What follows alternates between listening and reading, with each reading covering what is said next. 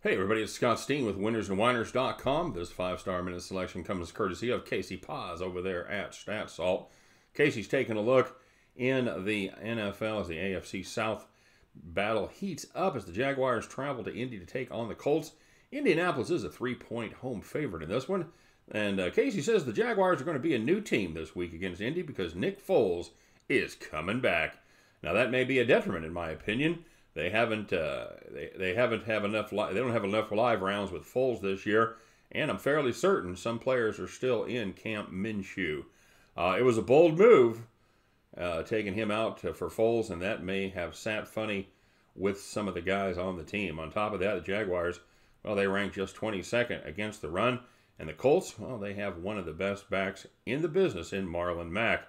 Plus, well, we get a home field advantage in this one, a better coach and organization, and the return of Jacoby Brissett. What else could you want? So get yourself down on the Indianapolis Colts minus the 3 points.